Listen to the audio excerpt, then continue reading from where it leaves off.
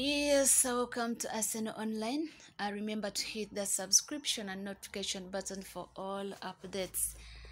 Arsenal fans fume at West Ham penalty decision as Ghana's players surround referee in protest. West Ham's penalty against Arsenal came with some controversy at the London Stadium on Sunday. Said Benram slaughtered home spot kick after Lucas Paqueta was brought down in the box by Gabriel. It brought the Hammers right back into the game as it made it 2-1 following quick-fire goals from Gabriel Jesus and Martin Odegaard in the opening 10 minutes. Arsenal fans and players alike were not convinced that the penalty should have even been awarded. As Declan Rice disposed Thomas Partey, the ball popped up and appeared to hit his arm. There were even suggestions that Paqueta was looking for the penalty as he went over from Gabriel's tackle.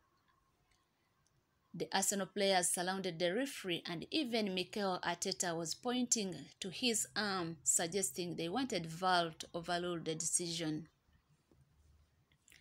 Ghana supporters on social media were not impressed with the decision either.